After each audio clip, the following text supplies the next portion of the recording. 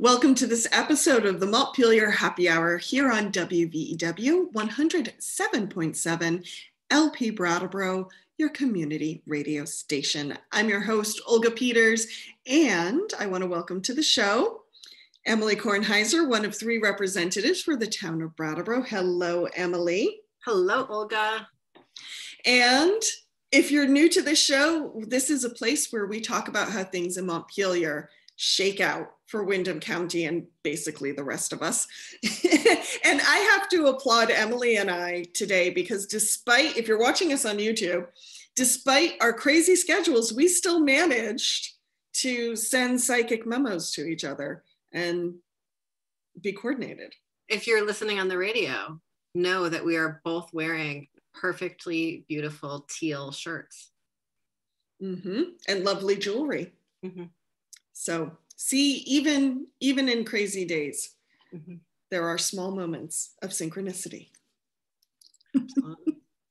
Emily, I would love to start with just a quick reminder to folks. If you are in Vermont, Vermont is continuing to roll out the vaccine. Folks who are in their 30s now can schedule appointments. Is that correct, Emily? Yes, it is 30 plus. Anyone in the 30 plus age bracket can register as of today.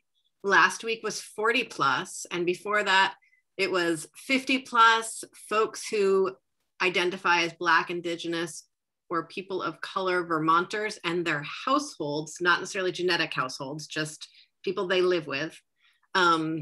And then folks with certain high-risk medical conditions. And so we are getting so close to the finish line. The very last bracket is going to be next week with the 16 plus. Wow. Yeah. And I received my vaccine last week. You're receiving it tomorrow. And so far for me, side effects have been kind of a long line with every vaccine I've ever had. For me, most any side effect I could have would be a really good side effect, and I'm looking forward to it. Exactly. Yeah. And, folks can sign up on the Department of Health website, or they can sign up through one of the chain pharmacies. I went with the Department of Health website because me too. I love my state government institutions, but I've heard people have some really good success. And if you don't get an appointment right away, you can schedule one that's further out and then look for a sooner one if that's something that feels really hot for you. There's been a lot of good social media Generation X jokes about those of us who used to buy concert tickets on the phone by calling over and over again. And how we're well prepared for these moments in our history. It might be the only piece of history that we're well prepared for. And I have found with the vaccine, talking about side effects, when I talk to friends who have gotten it already, the biggest side effect has been this crazy, amazing sense of relief. Yeah. Just like the tension in the world has just sort of dropped a little bit. So I hope you have that side effect too, Emily. Me too. And enjoy it. I am looking forward to that. I'm really excited that I finally understand what the point of those weird shirts that were in style a couple of years ago that have no shoulders. They made no sense to me at the time, and now they finally make sense. I don't own one because I think they're fairly awkward, but it turns out that they have a use. I know Dolly Parton wore one. I don't know if anyone else saw that incredible video she made. I am very excited. I'm hoping I have that feeling of relief. I will also admit that I have a certain degree of like social reemergence anxiety. And I know I'm not alone, so I want to talk about it out loud as much as I can. I'm not sure what real life looks like anymore. And I'm just nervous about the newness of whatever comes next. And as we've talked about before, there's, there was a really strong hope and a really strong sense that we would come out of this like butterflies who had learned valuable lessons. And I don't know if I'm ready to cross the threshold and say, oh, look, this is what we learned and here we are, because it doesn't feel like quite enough yet. Yeah, I think quite enough suffering, but not quite enough lessons. Not quite enough time to even process what we've been through, which is usually when the learning kicks in. I think we need to acknowledge in the middle of all this excitement that this pandemic has not been the same for everyone. And for some of us who might be getting ready to reemerge as little butterflies, as you said, and start the recovery period, we need to acknowledge that there are probably some people who are still in crisis. Mm-hmm. And that recovery is going to be very uneven. And I'm curious, Emily, for you, at the legislature, has there been any conversation about how do we still protect people who maybe because of family reasons or health reasons can't re-enter society mm-hmm. when everyone else does? Maybe they still need to keep working remotely, for example. Has there been conversations around that? We've talked at length about a few pieces of that. We've talked about, I've spent a lot of time talking about sort of the K-shaped recovery and what it means to acknowledge that some of us became wealthier through this time and some of us became poorer. And what that means for sort of our future economic development and economic support systems and tax structure. There's the piece that I think we've been talking about since the beginning of having sort of eviction moratoriums and utility shut-off moratoriums, and that the other side of that can't be a cliff. So making sure that there are really dollars attached to that. And when we talk about in a few minutes, the American Rescue Plan money, I think that'll be a good opportunity to dive into that. And then have talked at length, of course, about the childcare crisis and how that pairs with the unemployment crisis. And I think we're doing a good job investing in that. There's a bill that just came over from the Senate that provides dependent care benefits for folks on unemployment, which is very exciting. And it's a really pretty serious acknowledgement of the state that we find ourselves in, and people being able to stay on unemployment if they, for health reasons or childcare reasons, can't work due to the pandemic. And that was a real part of the whole, that was the part of the unemployment system from the beginning of the pandemic. And I don't know if, listeners heard those conversations that we had about it, but we really used our unemployment system here in Vermont as a family medical leave system, as a social safety net. And administratively, it often failed at that task. But in terms of statute, we really built in a lot of flexibility around reasons that someone was permitted to leave a job and still be eligible for unemployment. And so that's not going away anytime soon. Thank you. But it is, for those folks, either those folks who have been working through this entire period and desperately need to rest and don't see one in sight, don't see a spot for rest in sight, or folks who are still in a really medically vulnerable situation. I imagine it's really terrifying to see the speed of the reopening that the governor has put in place. I mean, I'm nervous about it, and I personally don't have a strong reason to be. We are doing some really drastic reopening before everyone is fully vaccinated, before we even have a vaccine for children at all. Mm-hmm. Yeah, for those who don't know, the governor's reopening plan basically targets July 4th as reopening. And can I just say, I get politics in America and the flag. It's just a little too much for me. It's just a little too much. If I looked at that date and I thought, well, that's wonderful. Yes, more people have been vaccinated, and we are going to see so many COVID numbers spike after that date. That was my response. For better or for worse. Was is this patriotism? Is this, I don't know. See, my other response was, oh, this is tourism. This is Vermont playing into its tourist identity. Yeah. Mm-hmm. Yeah. So yeah. Things are not,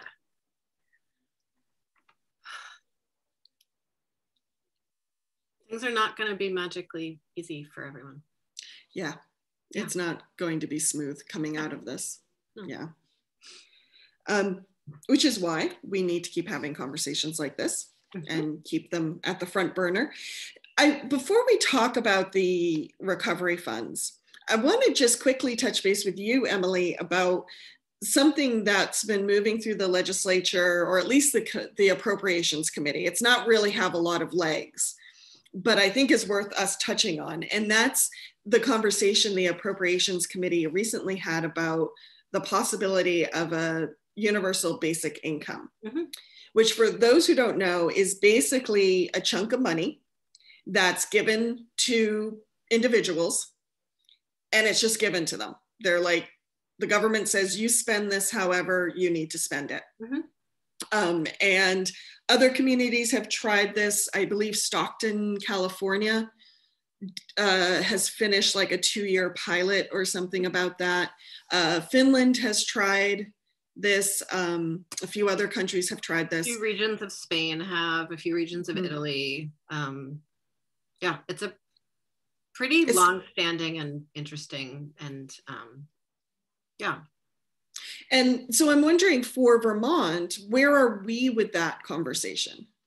You know, we're not very far with that conversation, but, you know, we just voted to decriminalize buprenorphine on Thursday. Which is pretty huge. Which is really huge, and more than, you know, represents for me the opportunity for a lot of lives saved in the future, and all kinds of other things that we've talked about in the context of harm reduction and opiates before. But what it also represents to me is the actual speed of change that people are capable of. Good and point. So I don't want to say like, it's just the beginning of a conversation, it'll be 2 decades before we ever get anywhere, because that's not, you know, sometimes we are capable of thinking faster than that. So where we are in the conversation right now is the chair of the appropriations committee wants to study the issue. And there are a few dynamics in there. So, and what she was saying, and what I think is a really important point to make, is that we spend an enormous amount of money on social supports in this state. So much money, and they don't work. They barely keep people from starving. We know that there are still parents going without meals so that their kids can eat. We know that the chronic stress of poverty weighs on everyone in the family, and has severe health side effects as well as social emotional side effects. We know that the particular kind of poverty that we maintain, like the incredibly, how little money someone who's sort of being subsidized in poverty gets, it's really, really, really impossible to take any steps out of that. And that's something that we talked about with Deb Brighton when she came in to talk about the tax commission report. And so I think what the appropriations committee is talking about is, what if we spent all of that money and just gave it to people to live their lives with, which is, from my perspective, also a similar thing that we're doing with buprenorphine. We're saying, like, we trust you to figure out your own journey through, you know, through whatever you're doing with your body. And that's really exciting to me. The idea of trusting Vermonters feels really good. The idea of not being gatekeepers of someone else's survival, that feels really good. And that, you know, the moral judgments that come with poverty are so deep and thick and terrible. And moving to a universal basic income would relieve us of so much of that. And so many of the stories we tell about why someone would or wouldn't have money. We would also, depending on how we set up the system for a universal basic income, the relief I feel is, you and I talk about systems so much and how much energy they can take, and how much energy it can take for someone who's trying to access these programs, needs to expend to get the benefits. And to me, this just seems like such a much simpler way to get people resources and just free up so much of their time and energy. Yeah. And it could, you know, it could save money for the state. It could, would definitely save time and energy and money for the individuals who are receiving it. There are a lot of other sort of pieces to consider in it, though. So, you know, all of the ethical, moral conversations aside, of which I'm sure many people have many opinions about, there's also the fact that a lot of our social safety net funding comes in the form of block grants that are very, very strictly controlled. Yeah. So our TANF money, our food stamp money, all of that, it's incredibly unflexible. I'm looking right now at how we can put money into our food stamp budget in order to have food stamps be a allowable vehicle for purchasing menstrual products. And that is like hurdle upon hurdle. And I'm not even saying using federal funds, I'm saying like put state funds onto people's food stamp cards. So there's that, that we couldn't necessarily just sort of take that money and turn it into UBI without really significant negotiations with the feds and them changing these rules really significantly. There's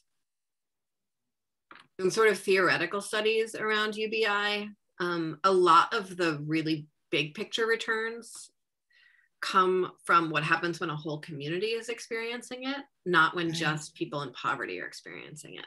The way it frees people at most income levels to volunteer more, to take care of their neighbors more, to show, you know, to just have more time and space and creativity. You know, there's a lot of assumptions around built into those conversations around people making more art, for instance. And so that piece of it and the temporary nature of it is often left out of studies and pilots. Because one, the relief that comes from knowing that this is going to be there for 5 years is very different than the relief if you're part of a test group and it's a year, right? You make very different choices in those two scenarios. Yeah. If I even knew I had like an inheritance coming in 10 years, I might make very different decisions today than I would, you know. So I think that's also a really big piece around the way we understand the returns in a system like this versus what like little tiny studies do. But even little tiny studies that are just delivering this to folks who are living in poverty see incredible returns. So I think it's a good idea no matter what. I think it's an even better idea when you do it for like a whole decade and it goes to everyone in your whole state. But if all we have is like switching from incredibly restrictive, basically carceral state welfare benefits to this, I'm all in. Yes. You know, the 5-year study is a really good point, because when you think about it, I think about every time my income's been tight, there's always, you kind of fall behind on certain things like your credit card debt builds or your student loan debt builds just because you're not keeping up with payments, for example. And so when you first get a chunk of money, it goes to catching you up. And so you almost need enough time for people to catch up and then move forward. And then know that it's going to be there in the future so that they don't have to hoard. Right. Or so that they can really be making long-term strategic decisions. If you know it's going to be there for 5 years, maybe you'll go get your master's degree. But if it was only going to be there for 3 years, you might not. Right? Good point. Good point. We have just about 10 minutes before we go to break. So we want to talk about the American Rescue Plan Act, or what everyone's calling ARPA. So before we go to break, Emily, I have a presentation from the governor's plan. And according to this plan, Vermont is set to receive at least $2.7 billion through this package. And and some of that money is already determined to go places, leaving approximately $1 billion for the state to expend over the next 4 years. Yeah, before we jump into sort of what the state will expend, I think it's helpful, given we just talked about universal basic income and things like that, I think it's helpful to talk about the parts that are going not to the state. Okay. Is that okay? Yes. Okay. So about $1 billion of that $3 billion goes to Vermonters directly. Okay. And that includes a 30% increase in the earned income tax credit, the federal earned income tax credit. that the first $10,000 of folks' unemployment insurance was not taxable federally, and likely won't be taxable in Vermont. And then this really significant childcare tax credit that's going to be paid out monthly at $250 or $300 a month for folks with children, depending on the age of the children. So that's like, those are, and then there's also the individual checks that came out, the $1,400 or $2,800. And I think those are hitting people's bank account. I got my check a few weeks ago. My partner actually got his direct deposited yesterday. So by my very limited sample, those seem to be floating in. And then the unemployment supplement and a huge amount of increased funds for SNAP, that's food stamps, and LIHEAP, that's fuel subsidy. So, and then the other thing, and then there's a bunch of changes to health insurance and health insurance credits that should significantly lower premiums for folks. So that's really exciting. That's super exciting. And so, I'm sure everyone's seen the headlines already, but really, like, when you pile all of those pieces up, it's the most significant anti-poverty federal package we've seen in decades and decades and decades, and really makes a difference for families, like really up to $100,000 a year in income. So that's half of the money. And that's great. That's just great. And so that money, in addition to making all of us breathe a little bit more easily and be able to make maybe some different decisions, also is money that we're going to spend. Because people who, middle class and poor folks spend their money. Yes, they do. They buy groceries and gas and pay rent and mortgages and And sometimes they even buy lawn furniture. I've seen, on Facebook, it seems like people are buying a lot of lawn furniture lately. And bicycles. And bicycles, yeah. So, but spend it, and spend it often locally. And even if you don't spend your money locally, we have and you're buying things online from whatever corporation you're buying them from, you actually still are paying local sales tax on those. And so all of that spending we're doing also brings more money into Vermont that then circulates, which is sort of the, positive feedback loop that a lot of more progressive financial and economic policies really depend on, that feedback loop. So that bodes well, not just for each of us, like this month, it also, we're probably going to be seeing a positive growth curve from this even one-time infusion for at least a year or two.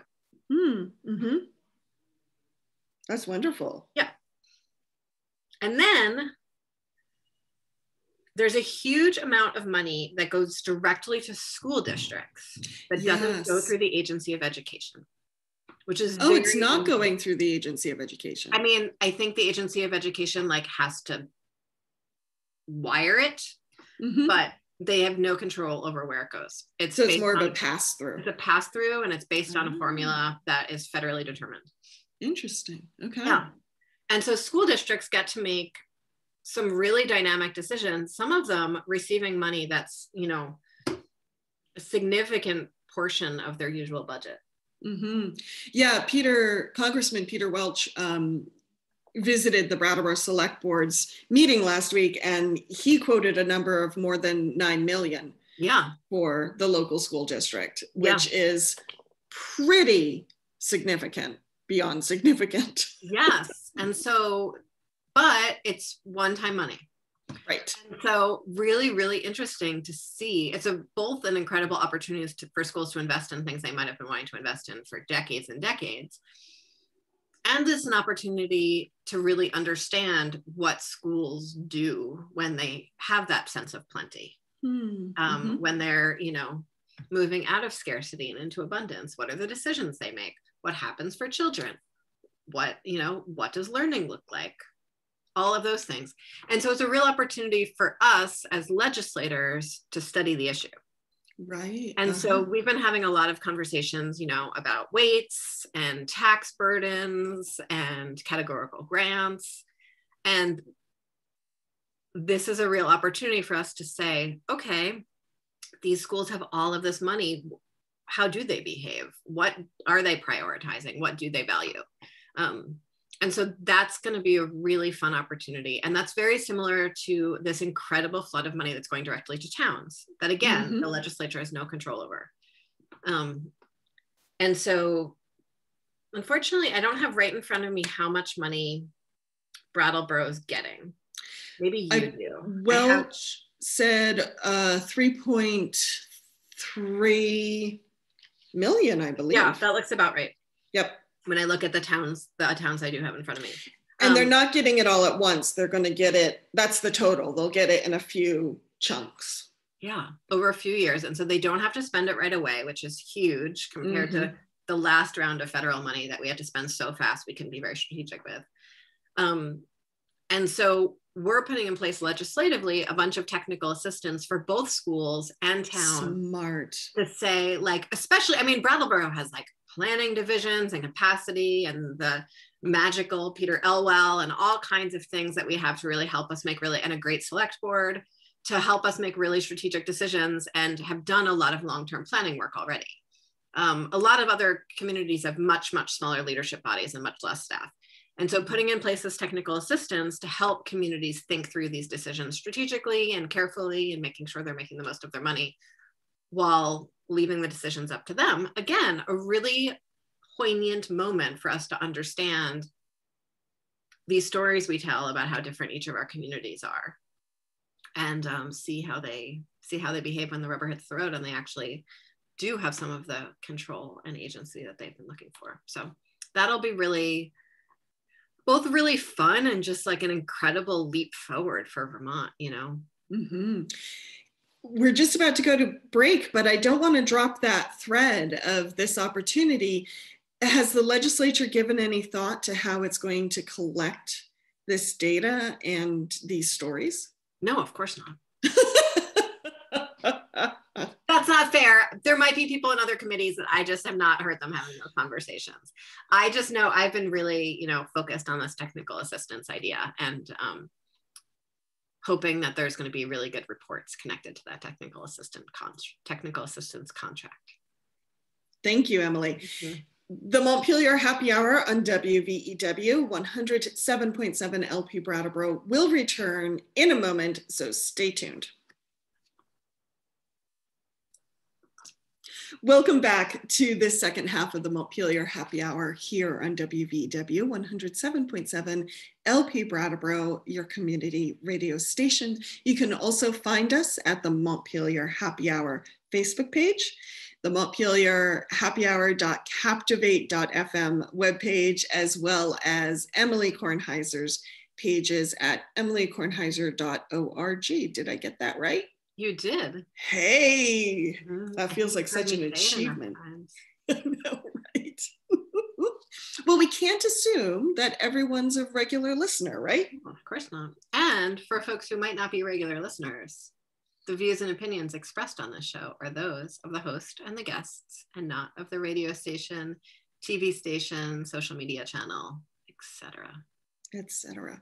And for those who are just joining us and are on the radio, we want you to know that Olga and I are both wearing the same colored shirt today, and we're pretty excited about it. Maybe we'll start coordinating in the future. Yes, why not? Actually, I'm really loving, because these past few weeks have just been such a whirlwind, showing up and we're both wearing the same colored shirt. It just felt like this moment of serenity. Yeah, especially since we're wearing sort of a serene tropical ocean blue color. Tells you what we both needed today. Absolutely. So, Emily, thank you for that rundown before the break on all the ways money from the recent American Rescue Plan is going to make it directly to people and communities. But there's also conversations at the state level with how the state might divvy up what its little pot of money. And the governor has released a plan. I believe he released it on April, or at least it came to lawmakers on the 6th. And that's what the Sure. Date on the paper says. We'll go with that. And he's kind of looking broadly at what he's calling 5 major buckets, which is economic development, climate change, water, sewer infrastructure, housing, broadband, telecom. And it's interesting. I had a conversation over the weekend with Senator Becca Balint. And when I looked at these buckets, I thought, oh, this sounds good. Like if we want our communities to grow, a lot of the more rural communities need, say, water and sewer infrastructure to do that. So it's kind of exciting to see it here. And of course, we've talked about broadband. But Becca brought up an interesting point from her perspective that she feels, looking at some of these plans, that they're going into very kind of brick and mortar projects rather than, say, things that might help people long term. I'm wondering, are you seeing something like that, or what's your response? Oh, that Senator Balint stole my talking point. Oh no! Yeah, I think that one of the most exciting sort of mental shifts that some of us have been able to make over the last few years is when we think about infrastructure, we don't just think about physical infrastructure, we think about social infrastructure and how important that is. And the governor's plan really left out the people. Mm-hmm. However, the legislature is not dependent on the governor's plan and hasn't actually been waiting for the governor's plan. So we... surprise, surprise. I know the governor was getting sort of frustrated that we were doing things before we got his plan, but such is the branches of government. So, well, I think this is a point we should make very clear to listeners, that even though there is a plan and it is very nicely typed out and many pages thick, it is a plan and not set in stone. And what the legislature is working on is a plan not set in stone yet. Yes. And so one of the, one of the funny things about all of this glorious COVID money that's been coming to us is that it is figuring out ways it fits into our regular decision-making cycle and process. Mm-hmm. So the last round of COVID relief lined up from under the Trump administration, lined up fairly well with our delayed budgeting process, because we had already delayed our annual budget process because of tax things, because taxes were delayed during the pandemic. And there was a pandemic that was new. So just little things like that. So because of that, the 2 streams of money were able to merge together fairly easily. Mm-hmm. This year, we have our regular budget process, but before we even put out a bill for a regular budget, we had extra CRF money from before January, and we had a little bit of new extra money from a bill that passed in December. And so we actually put out a pre-budget spending bill, which we don't ever do. And so that bill, the number is 315, and it passed the House really early in the session. I think like maybe just 3 weeks in. It went over to the Senate. Once it got to the Senate, we already knew the shape of this American Rescue Plan money. And so the Senate actually added in some of the American Rescue Plan money into this 315 bill. And then it came back to the House. And then by then we had even more information. We added a little bit more. And that's sitting on the governor's desk today for signature. So very similar process is happening with the budget. When the governor usually the governor drafts a budget, gives it to the legislature, the House reviews it, changes it, passes it to the Senate, who reviews it, changes it, comes back to the House, et cetera, et cetera. For the budget this year, the governor gave it to the legislature in early January, before we had the American Rescue Plan. The House reviewed it, was aware of some of the shape of the American Rescue Plan, but the guidelines hadn't been fully released yet. So we were able to have some surety on some sections of the $1 billion and put some of it into just our regular budget for the year. And then it is now over in the Senate, where likely they're going to weave in the rest of the American Rescue Plan money into just our regular budget for the year, doubling our budget for the year, which is basically what we did last year with the money that came through the Trump COVID plan. And so I just got a little startled by someone entering my workspace. Mostly because of a funny thing that I, heard about a friend who had something like that happen to them earlier today, and now I'm all amused by it all. So, excuse me, I will regather myself. Anyway, so all of those funding streams are lining up fairly well, and mean that, and the governor, when he sort of released his American Rescue Plan, did not braid it with his budget that he had previously sent out. They're sort of separate, but we've been treating them as the same. Like, these are our big, because we also have way more revenue than we usually do. So we've been thinking much bigger through our budgeting process than we ordinarily would.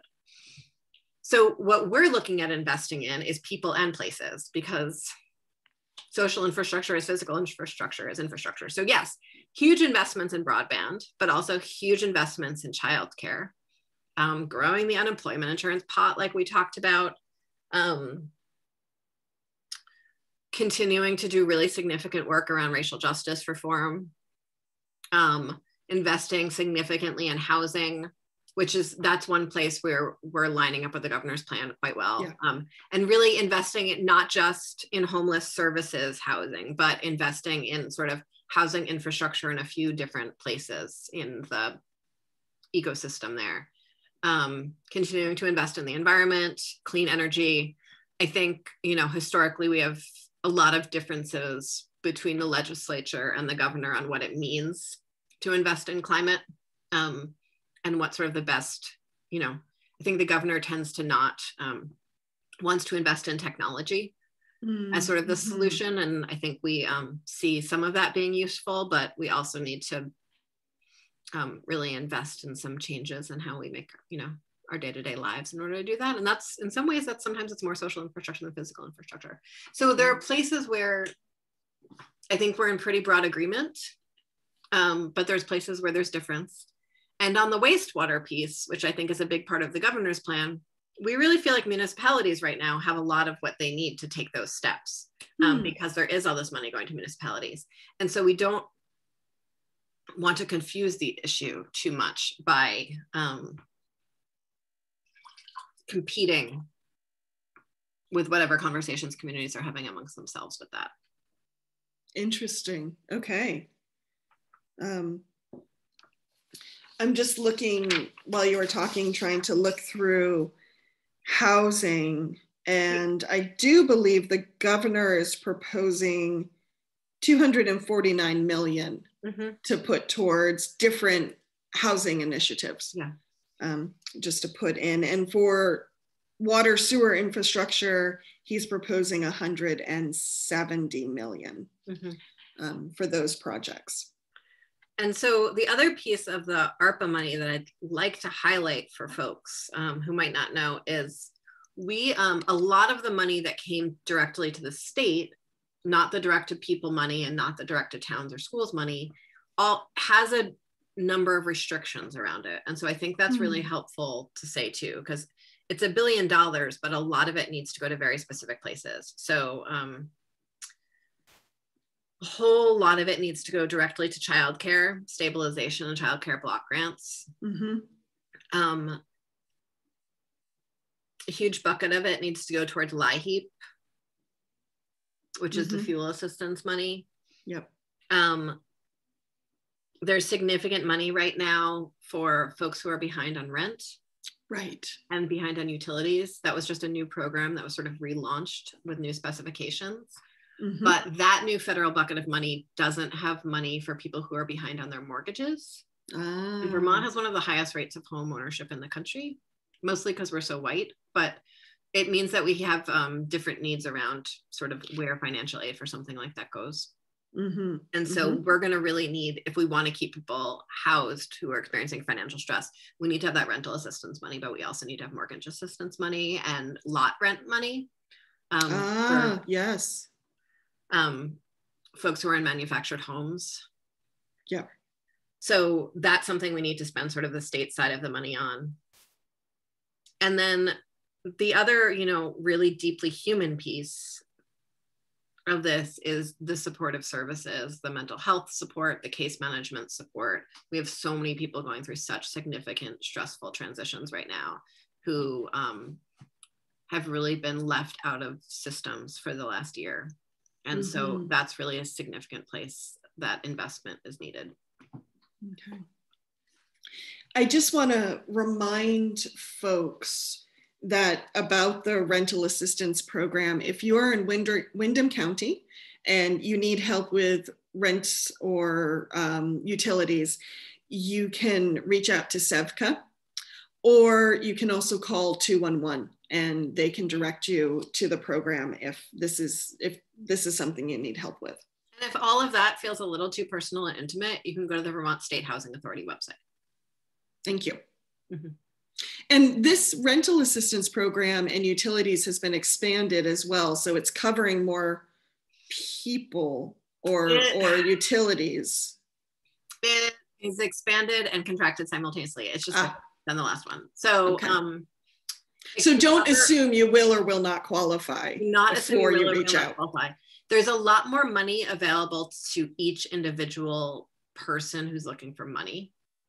And utilities can be included in it, and a very expanded definition of utilities, including heat, for instance. And then the restrictions around whether you need to be a tenant or a landlord and the agreements you need to come to apply are much looser this time around, which I think people are really happy about on all sides of the aisle, given that our eviction moratorium is still in effect, thankfully. And so there's that. The part about needing to be impacted by COVID and your financial situation to be about being impacted by COVID is a little bit stricter than it was with the first round. So folks who are poor and struggling before and are now just as poor and struggling might not be as eligible as they were with the last round. That is interesting. I think we should stick a little pin on that and maybe come back to it. Because when you just said that comment, my first gut reaction was, yes, we had problems going into COVID, but how is anybody not impacted by COVID right now? Yes. So how could that even have restrictions on it, I guess is my gut reaction. Yeah. And so the Vermont Legislature has no control over that at all. That is like straight federal design. Fun.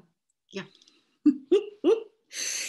Let's go to broadband.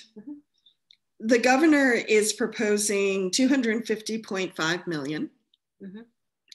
And I'm curious, you said some interesting points about water and sewer infrastructure and what towns have access to for funding right now. With towns work around CUDs, communications. Union districts. Thank you. Are you feeling that the money the governor wants to put to broadband is going to be useful, or should that money be used a different way? So we have really significant spending for broadband in the budget that just left the House and went to the Senate. And that's we want to make sure that communication union districts that are ready to get going have the money that they need. We also know that there's another infrastructure package coming from the federal government very soon, and that a lot of communication union districts aren't ready to go yet. And so want to make sure that you always want to use the least restrictive money for the things that, that match up the best. I'm not explaining this very well, but if you have money that's restrictive, you want to make sure that you're not using unrestricted money for something that you could use restricted money for. Yes. And so that's part of what I think we're trying to balance as we move forward with spending this bucket of money on infrastructure, on physical infrastructure, knowing that another infrastructure package is on its way. And we have so many Vermonters who, are just trying to make it work. Right. Yeah. talk to me about this. I call it a conversation loop, meaning it's something that kind of keeps coming back into conversations around this money. And that is the governor saying we have to be careful that we don't spend this money on on programs. This one-time money on programs. And talk to me about that. Is that a real concern? What's your perspective on that? I mean, nonprofits and actually state government, a lot of state government is funded by national grants. So, I worked in one of the positions I've had in state government was under a 5-year grant from the feds. And so people are accustomed to doing stuff knowing that the money in the future is not guaranteed for them. And so if we have money right now to make sure that every Vermont kid has free school lunch, I think we should do it and see what we learn and how much that improves people's lives for the 5 years we have the money. And then deal with what happens on the other side of that, and solve problems from there. So yes or no, but there's also, I think it's really important to be conscious of a tail versus a cliff. I think it's really important to be thinking about how we can shape our revenue in the future to match up what needs we are now identifying and meeting. I think we've all talked for a very long time, even the governor, in how much money we save when we invest in upstream solutions and how often very expensive it is to start doing that because you need to be paying for the upstream and the downstream simultaneously while you're waiting for the upstream to pay off and lower the cost of the downstream. So right now, we have a real opportunity to invest in both simultaneously, knowing or assuming or hoping that that would actually save us money in the long run. So I think there's a lot of ways that we can invest in ongoing things, knowing that it will still save us money in the long term, knowing that that doesn't mean that we'll have an exact matching liability down the road. But these are not sort of like, your standard principles of like, perfect accounting. Vermont is not required to have a balanced budget in statute. However, we always have. And I do think that sometimes having conversations like that allows us to be sort of the creative, like it's one-time money, we should be creative with it. And so that's really nice and exciting. I just don't want it to keep us captive.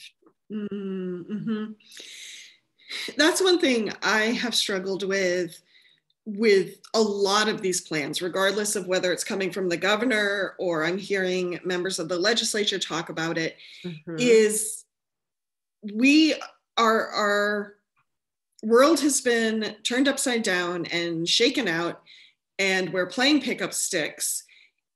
And we're looking for entering our new normal. But how much of the old normal do we want to bring with us? And I would say there's a lot we don't want to bring with us. Yes. And sometimes I look at some of these suggestions, again, whether it's from the governor or someone else, and I still see a lot of old normal. Yeah. And that kind of worries me. Yeah, me too. It's why I'm scared to get my vaccine, actually. And reopen the Vermont, you mean? Yeah.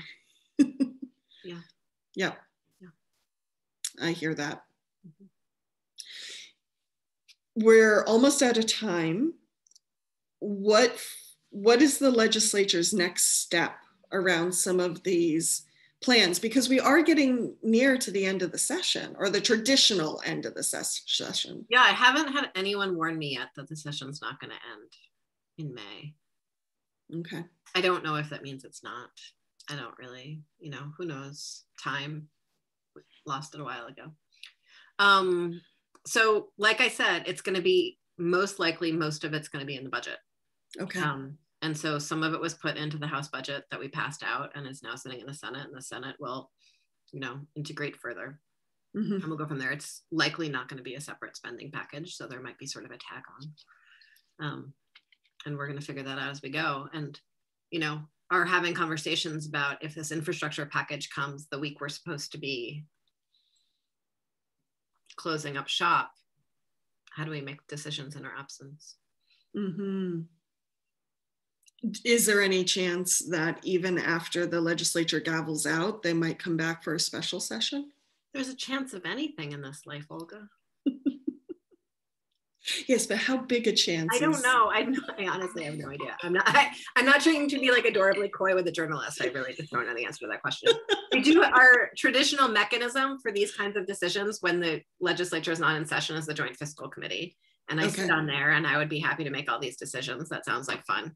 But it's not usually this much money that we're talking about. So we'll see. Okay.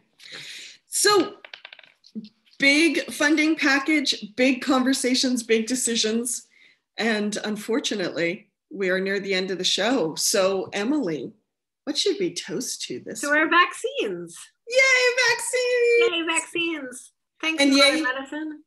And to all the healthcare professionals who are making sure that these vaccines are given well and efficiently and that people sit for 15 minutes afterwards and are well cared for.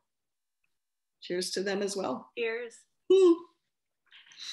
The Montpelier Happy Hour can be found on WVEW 107.7 LP Brattleboro every Friday at 2 p.m. as well as online. And Emily, where can folks find you as well? Folks can go to emilykornheiser.org where you can have access to all of my social media channels, my newsletter, and what's the last thing? Email address, phone number, as well as my weekly community conversations that happen every Sunday at 11 a.m. on the Zooms.